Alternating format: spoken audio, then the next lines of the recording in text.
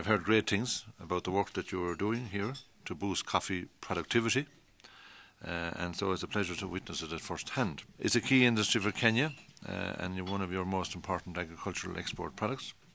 The EU understands these vital facts, and through our various initiatives we have shown our commitment to enhancing the performance of Kenya's coffee sector in order to increase its productivity, but also your competitiveness in the marketplace.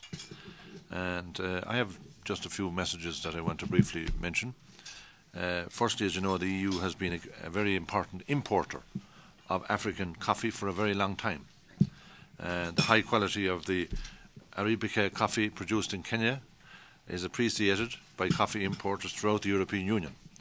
And maintaining this high quality, of course, is very important in order to maintain the status of Kenyan coffee and its export market and its export potential. Secondly, the European Union has supported the agricultural research in Kenya for many years. In particular, support for coffee research in Kenya has contributed to the development and dissemination of two new coffee rust disease-resistant coffee varieties, Batian and Ruiru. Am I right on that one? That's where you Yes, Ruiru, yes. So we look ourselves in the EU as your strategic partners, and we support Kenya's aim to restore coffee production to your 1990 levels.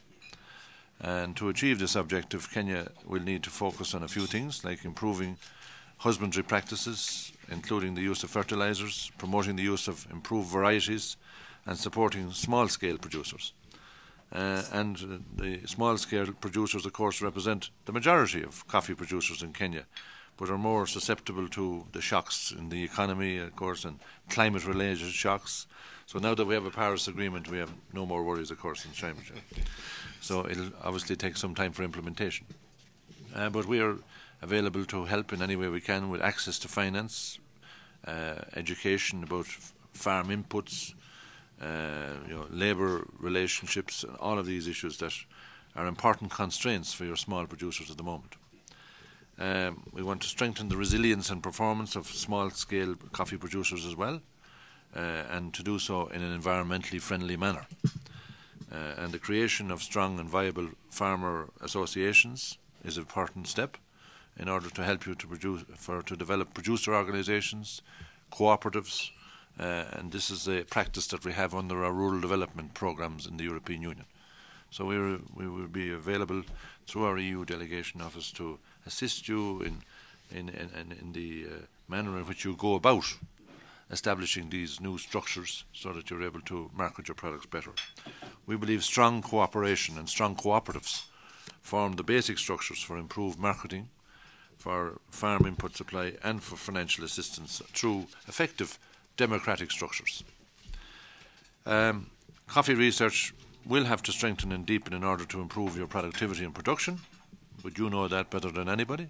But this, in turn, will maintain the high quality of your coffee that's produced here in Kenya. Most of our scientists have gone through some trainings in high-level laboratories in Europe, or also the local international laboratories like International Livestock Research Institute, Kenya National Museum. They have very good labs, and the universities.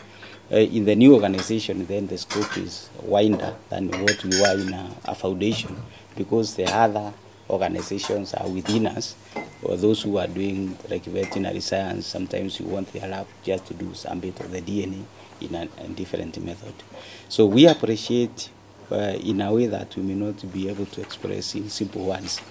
On our own behalf as an institute, the government, and most of all the stakeholders who are the farmers, the main ones, and particularly the small-scale farmers you mentioned are the major ones, and who would look for a cheaper way of production of coffee, which meets the market demands and sustain the market access. It is important that Kenya finds and can enter the market with good quality coffee that is resistant to the diseases that are affecting the coffee, but coffee that is also to the taste of the European market. So there's a lot of research to be done, and we congratulate you for.